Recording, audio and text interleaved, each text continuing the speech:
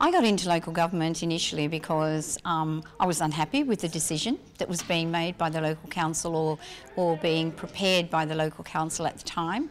I became a strong advocate against that decision, which led me to standing for Wagga Wagga City Council, and then realising that I would be literally outside of the room when decision was made on it anyhow. So I channeled my efforts into more productive outcomes and became an absolute lover and passionate member of Wagga Wagga City Council. Local government is the closest government to the people. It's the thing that affects people most personally. It's how their community operates. You have a state government that works on how the state operates. You have a federal government that works on how the whole nation operates. But your local council and your local government is what runs and determines the fate of your local community. So it's so important that you engage and be part of the progression and growth of your local community. And by being a Wagga Wagga City Councillor, you can play a very important role in that.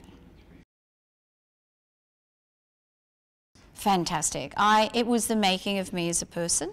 I felt my years on local government as a Wagga Wagga City Councillor actually developed me, developed my skills, developed my confidence, developed my ability to be able to present in public, developed my understanding of how finances and corporates work, developed my understanding as how community needs to be cohesive. It made me a true community member. I just feel it's such a strong, plays such a strong role in your life, and you can grow so much from being in local government. The challenges are clearly that you can't make decisions that will please everybody all of the time. If you try to do that, you will fail.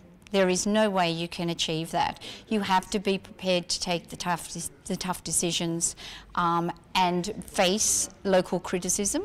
You can't be thin-skinned. You have to be prepared to, to do 100 things right and nobody comment on it, but the first thing you do wrong, everybody wants to come down on top of you like a ton of bricks. So you have to develop hard skin, but you also have to know that your integrity sees through, that you're making decisions for the right reasons and that they really aren't questionable. You have to believe in yourself. All the stuff I'm saying now.